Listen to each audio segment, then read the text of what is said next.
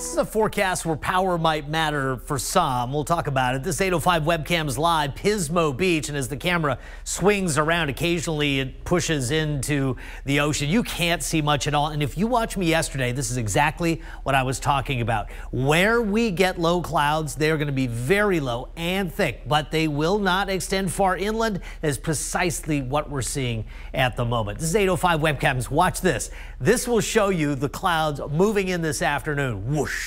There they go. That is incredible. So 8:05 webcam is a great resource. You can find that at ksby.com. Links to all that. Take a look at my forecast here. Wednesday, Thursday, Friday, the excessive heat warning is really Thursday and Friday where those temperatures in the interior could hit 105 to 110. Coastal valleys, places like San Luis, yesterday 90, nearly 90 today, 85 tomorrow, 100 on Thursday, 91 Friday.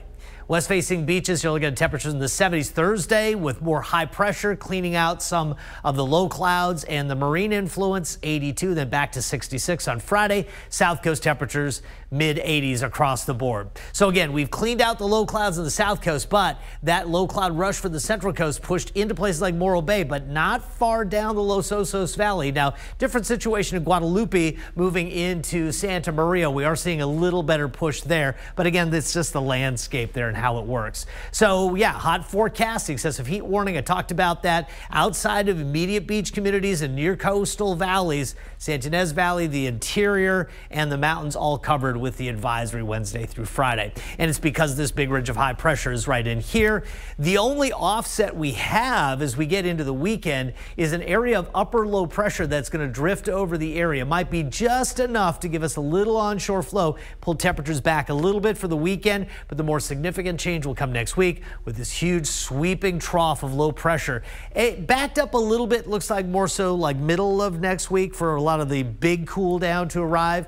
Again, the low clouds are in some of the medium beach communities. They're low and dense, so mist drizzle possible, but again, doesn't extend far inland. And this is why Thursday looks so warm. You can see the offshore push that we get here will likely wipe out the clouds totally. So we're not going to see much in the way of a buffer against the heat. So just looking at this on a map, you can see how thin that cool air is with the interior at 100 degrees right now. And again, temperatures at beaches and near coastal valleys cooler while the interior is beginning to warm up and the winds are onshore. Nationally, generally quiet outside of some activity in Texas. It's hot, it's humid, and down in Florida, the same reasons here. You just energize the atmosphere with some heat, and that's what you get. Okay, here you go. 103, Paso Robles 85, San Luis 80 for us in Santa Maria. North Coast beaches, upper 60s, low 70s. Atascadero 97, Shandon 102, Napomo 80 degrees. Santa Ynez Valley temperatures mid 90s or better. South Coast a blend of 80s to mid 80s.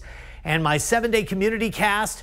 Again, Thursday and Friday, very hot. One other thing to note, too, yeah, San Luis could see 100 on Thursday, but look at the overnight lows in Santa Barbara with some sundowners expected here down the road in the forecast.